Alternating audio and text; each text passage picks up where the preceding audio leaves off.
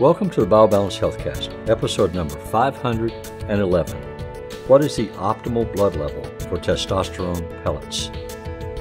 BioBalance Health features conversations about anti-aging medicine. Your hosts are Dr. Kathy Maupin, Medical Director of BioBalance Health, and a leading expert in treating symptoms of aging, and Brett Newcomb, a licensed professional counselor.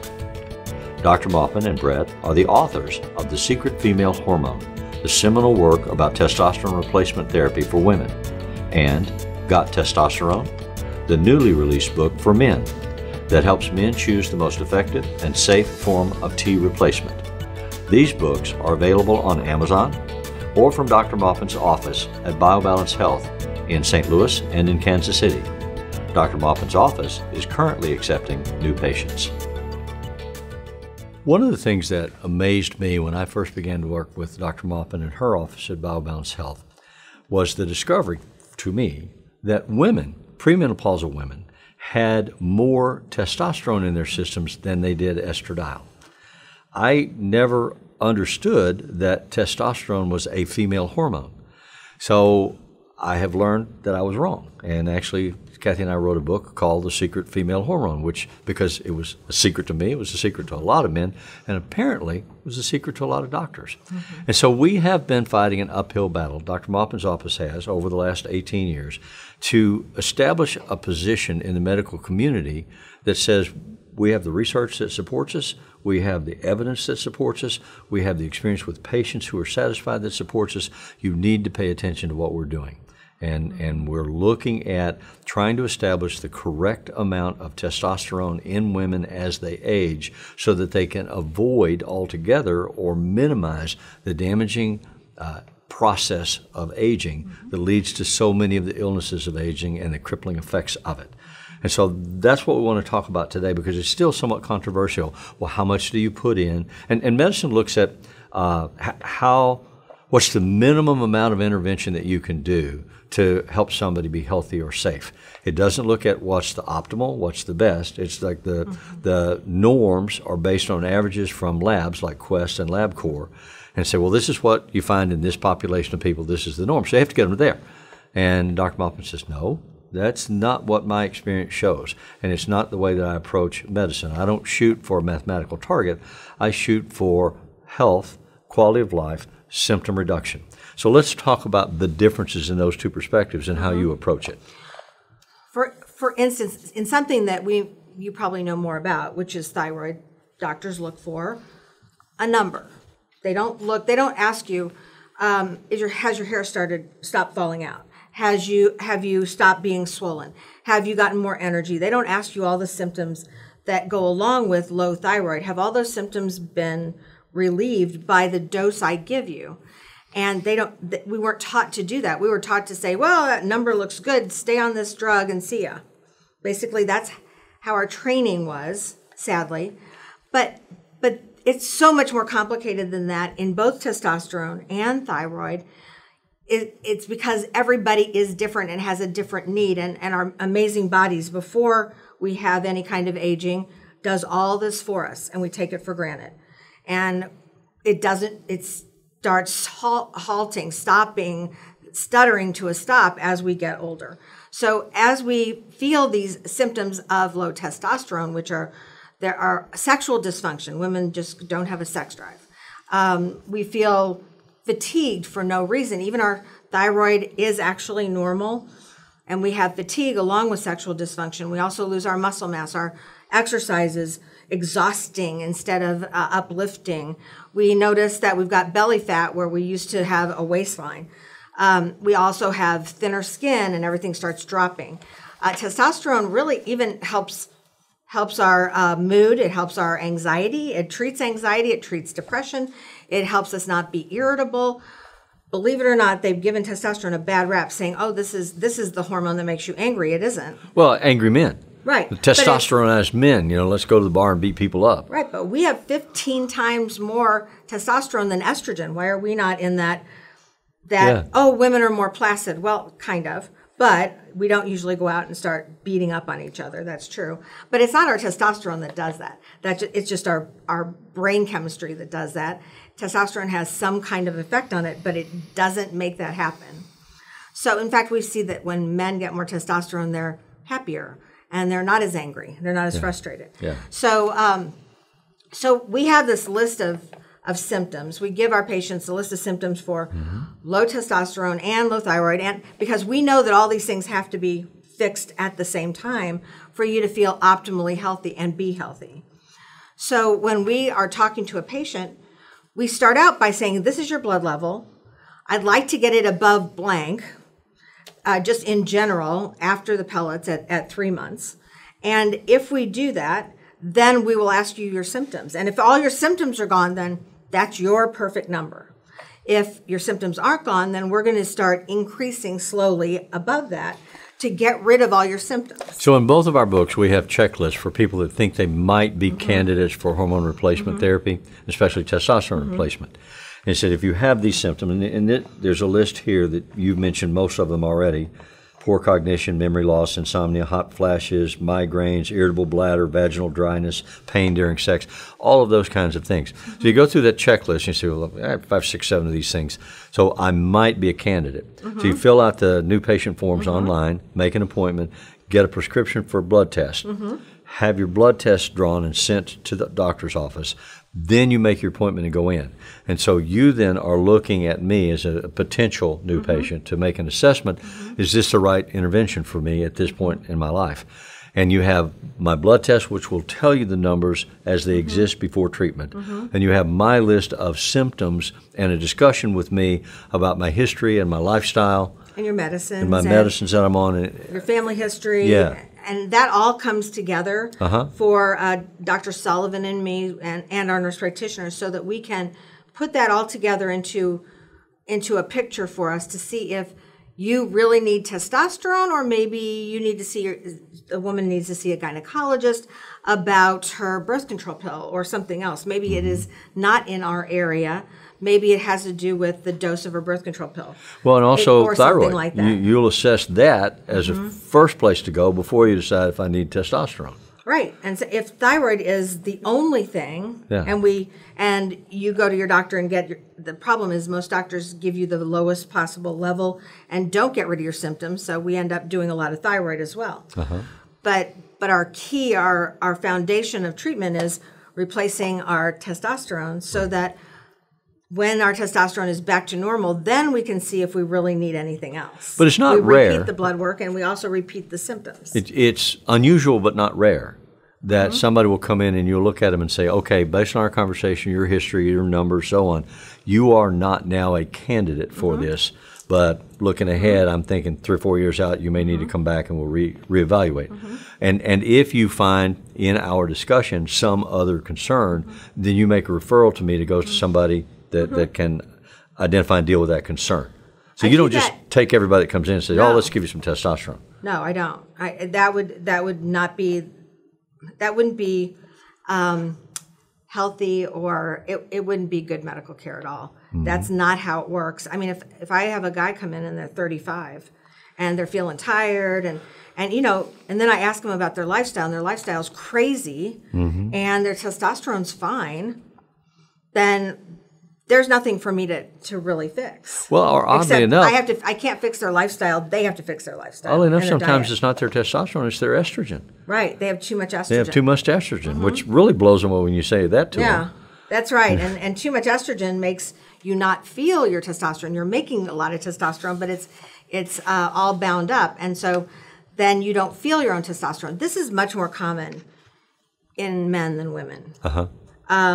Men make testosterone their whole life, but at a certain point or under certain circumstances, their testosterone can drop. The active testosterone is the most important number, which is, for both men and women, the free testosterone, the part that's actually working. You can make a lot of testosterone, but you don't feel it because it's all bound up with an estrogen-stimulated protein called sex hormone binding globulin, SHBG. So it can be inactivated, and if it's inactivated, then it's my job to reactivate it if possible. And there's a lot of men under the age of 50 that I give a medication called a Arimidex. We also call it an estradiol. That's a generic name. So we give them Arimidex, and I have them come back in a couple months and see if all their symptoms are gone. Mm-hmm. If all their symptoms are gone, sometimes they call up and cancel their appointment and say, I'm fine now. I'll just keep taking this oral medication. Right. And that happens more with young people than older people. Older men need it more often after 50. They're going to need to have it replaced, not always, but most of the time. Mm-hmm. But I evaluate that before they come in. And with women are so much more attuned to their bodies than men are. Right, absolutely. It's an amazing thing where women go, okay, well, when I turned 40, I started getting a little tired. And then I didn't want to have sex anymore. And then I did, and then they'll give me this list that is all on this list of symptoms from low testosterone. Right. And then I also look at their lab to make sure it's not something else. It could be diabetes. It could be heart disease.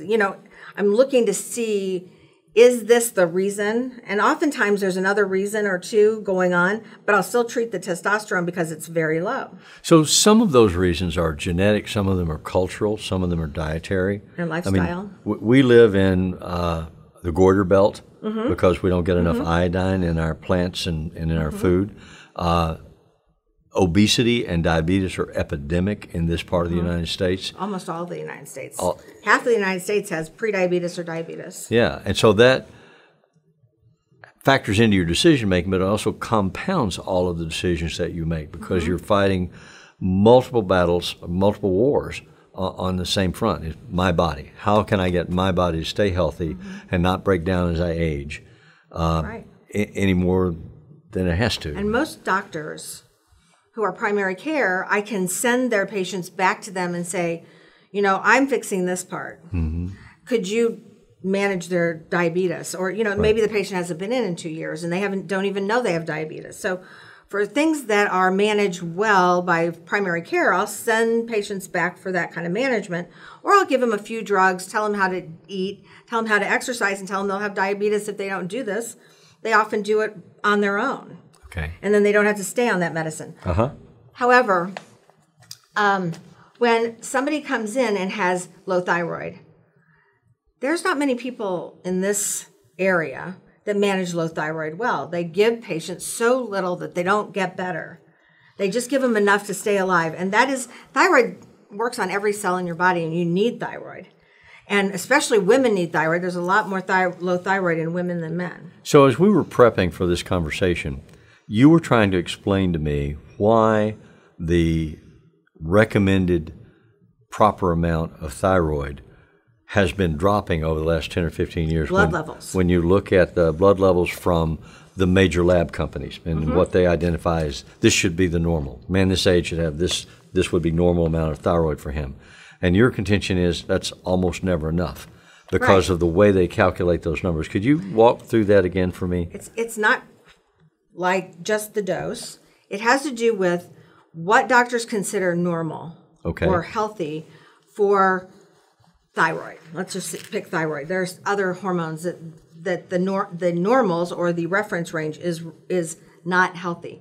So what's happened is the normal number for somebody to have a T3 and a T4, those are the two thyroid hormones. Those numbers have been dropping. So they say, instead of saying 3 T3, 3 to 4.5, they say, 2.3 to 4.4 or 4.2. So they're dropping this normal so that almost everybody's normal, no matter how sick they are, no matter how many symptoms they have. And then most doctors go, well, you're in the normal range, see ya. Yeah. So how did they get this normal range? I went to Quest in 2005, and I've asked them ever since, how do you get your normals? But my daughter found out how they get their normals somehow. And she was trained with this in her residency in family practice. They take the area that you live in, they take everybody that they get a thyroid test on, and then they batch that together and they decide that's the normal. They do a bell curve, and if you're out here or out here, you're abnormal, excuse me. So if you're out here... More than one standard deviation. 2.5 standard deviations from the mean. Out here, you're abnormal. So what's happened is everybody's been getting more and more thyroid problems, especially in the Midwest, because there's no iodine in our food except for salt, and we don't even eat iodized salt. We eat sea salt. We don't have kelp in our diet. We don't have a lot of seafood in our diet. So we're not getting iodine, so our thyroids die. So we're in the goiter belt, and that's one of the reasons. So our normal is way lower than it should be for healthy people. So they're taking a bunch of unhealthy people who live in this area, and they're making a normal out of it. Well, that's not normal and healthy. That's just all the sick people they tested. And the other problem is, if you're testing somebody who is sick, who's in the hospital, who's going to the hospital, who has severe diabetes, and you test their thyroid drops when they get sick. If you test somebody with COVID, their thyroid's going to be low, because that's what your body does. It kind of shuts down the metabolism in your body and quiets it down when you get sick so that you can survive whatever infection it is. Okay. So we're using abnormal numbers to tell people that their testosterone's normal or their thyroid is normal. So as you're explaining this, I'm wondering, are you talking about in the Midwest, which is the example you're using, an age cohort? Say I'm in my 70s. Well, is my testosterone normal compared to 70-year-olds, or is it just compared to the average person in the Midwest when you look at those lab results? In general, I notice a difference between men that are 50 and men that are 70, that they give you guys a much lower level than they would give to young men. But hate to tell you this, testosterone levels have been dropping in men of all ages over the last 2 decades. Which is also affecting fertility. And it's decreasing fertility in the U.S. So there's something in the water. There's something that is decreasing our testosterone levels. So doctors are judging your testosterone level against a low, sick, not healthy level, and they're saying you're fine. So that's the problem. Because I'm in that pile of that low, sick, not healthy level. Yeah. I'm just normal. Yeah. So that's you have symptoms of low thyroid, you should be treated for it. You have symptoms of low testosterone, you should be treated for it. So your approach is to not focus on those numbers and hit those numbers with the insertions of the pellets and build up in the blood system. Your approach is to continue to monitor the numbers, but also the symptoms. And so you want to know, when somebody new comes in, you take a picture, you have a conversation, you make notes about all their symptoms. They come back 4 months for men, 3 months for women, 6 months for women, whatever the range is. And at least once a year you get another blood panel. Right. And then you look at all that data and you say, how you feeling? And very often they'll say, I'm fine. And you say, well, how about your headaches? Well, I don't have any headaches. Well, but you had headaches when you come in. Well, I don't remember that. But you made notes of those things. I make them fill out a form so that I know that they filled it out, and I have to show it to them. They've forgotten they've had that. Yeah, exactly, because it went away. Yeah, but they remember their sex drive. They remember. They always go, oh, yeah, my husband's so happy, or my partner's so happy. Yeah. So they remember that part, but not everything else that has to do with testosterone and thyroid, they remember, because if your thyroid's not right, you're exhausted, you're swollen, you're fat, you're sleeping all the time. Your heart rate drops, your blood pressure drops, your metabolism in your cells drops, so you're not burning calories. It's a terrible thing to have a low thyroid. It feels like you just need to sleep all the time. And the people that I get who have been replaced, they've been replaced with the smallest amount, and their normals are not even my normal. What I consider normal is about 10 years ago when we had a healthier population. I use those normals. So you belong to 2 different international organizations of physicians who specialize in sort of the very, I think, bad name for it, but it's the one they use, anti-aging medicine. And all of those doctors come and they are focused on learning these things and spreading the word. Then there are lots and lots of other physicians that don't necessarily follow that or read those journals. You have to read multiple specialty journals, whether it's gynecology or endocrinology or what have you. And so then they will sometimes challenge your treatment protocol or challenge your numbers that they see when, if I have my blood test sent to my doctor, she'll look at that and she doesn't work in your office and she doesn't do what you do. And she may say, oh my gosh, these numbers are too high. Now, my particular doctor is also a patient of yours, so she does understand. She does understand that. She does, for which I'm grateful. But you get into these contretemps all the time with other physicians or with patients who want to fight you off against one another. Well, my doctor said this and you said this, and who's right? So how do you deal with that? Well, it's never pleasant. When other doctors, I'm not going to call up a doctor and say, hey, don't, badmouth me to your patient, because that just does no good at all. But I have to really convince my patient that, are they healthier? That's my question. Do you feel better than when you walked in here? Mm-hmm. Do you have any new side effects? No. Do you feel better? Yes, I feel great. I mean, I'm better weight. My brain works better. I'm now working again. A lot of people have stopped working before they come to me because they're so tired, or they can't move. They hurt all the time, and we fix that as well. So with testosterone. So when we're talking to people, I say, the proof is in the pudding. How do you feel?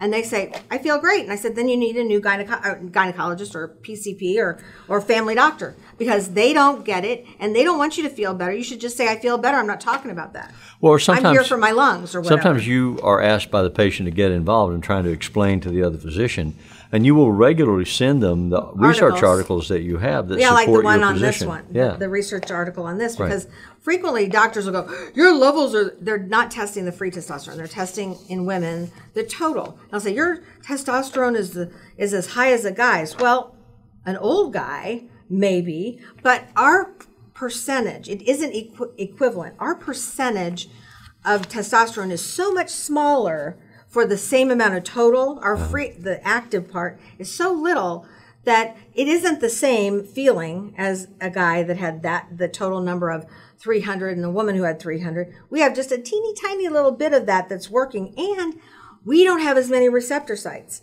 So we don't have as many areas on our body that collect testosterone and activate our cells. Men have a ton more, so they feel it more.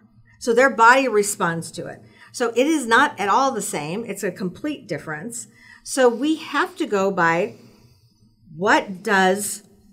how do you feel? What is this making you feel normal? And that's just not a narrowly focused concern in medicine. Medicine globally struggles with exactly that issue.